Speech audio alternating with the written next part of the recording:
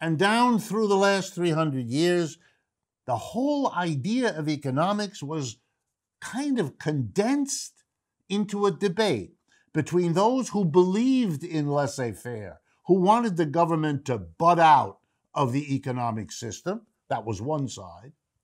But it was always haunted by another side of this debate, a side which said, don't be so quick, you laissez-faire people. You have the government out of the economy, you're going to get yourself into serious troubles. Capitalism has flaws. Capitalism has failures. Private negotiations between workers and employers can and do and will break down. Private deals worked out between buyers and sellers can and will turn sour and need to be resolved.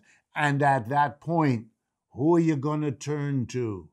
You're going to let everybody fight it out? We'll have chaos in the street. We need the government. The government has to be in there not just to umpire the private system, but to come in and adjust it and fix it and make sure its flaws and faults don't spin out of control. And so we've had it. We've had this great debate. Really, what it's about, how much government intervention should there be? When should it happen? How should it happen? How long should it last? How deep should it go?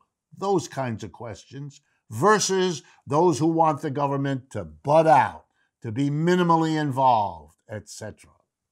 So in economics, this is called the debate between neoclassical economics and Keynesian economics.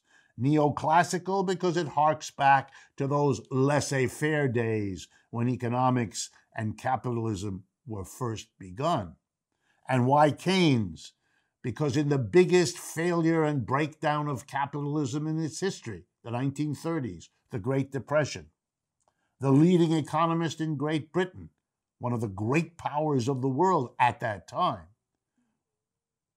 was John Maynard Keynes.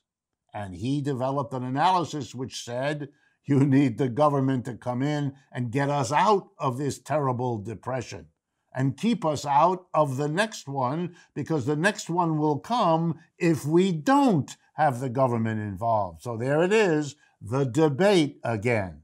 Keynes, more government. Neoclassicals, less government. Here's some other names for the same debate.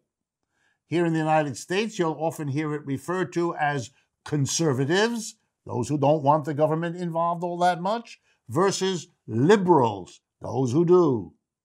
Franklin Roosevelt, a big liberal.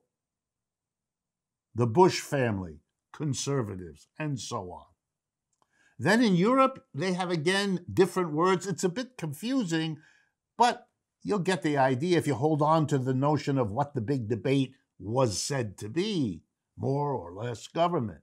In Europe, the people who want less government, want to go back to the laissez-faire, are called neoliberals.